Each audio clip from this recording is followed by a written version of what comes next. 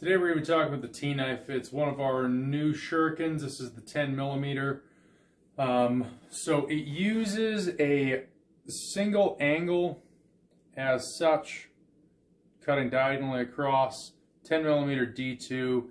It's got a hole in the back. So these would be classed as like a kugigata or a nail-derived spike in the Japanese tradition. But where we actually see T-knives come from, this specific style is a Chinese design.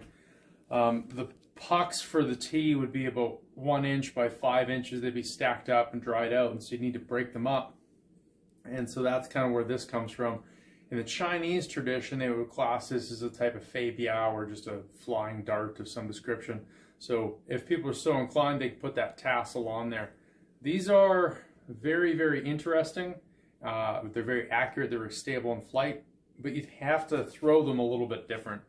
So based on that orientation, we talked about this a little bit in the tsunami method. You want to put that corner so that it's there, so the corner is in your fingers. You may find that you have better success if you're prone to under-rotating, where you have the flat side up. So if you're prone to under-rotating, you can still grab it. You may go through and decide you like to throw it this way, but you need to have this corner, this edge, running through these two fingers, and then you go through and it'll work for your tsunami method. So let's see what that looks like. Really nice flight paths.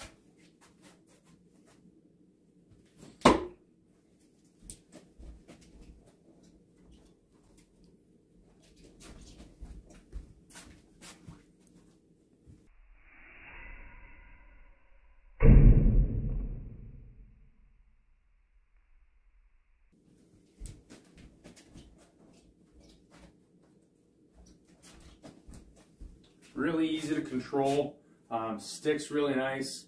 The design at this point is incredibly strong. Just a real pleasure to throw.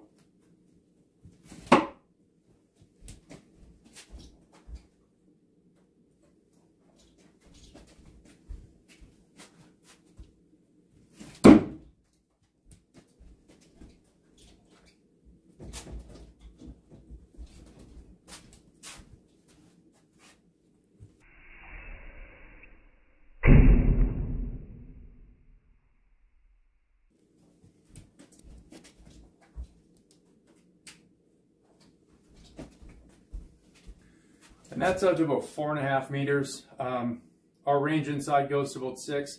It's really difficult to get a camera to kind of show you that. Really, really pumped with how these came out, and they're available now.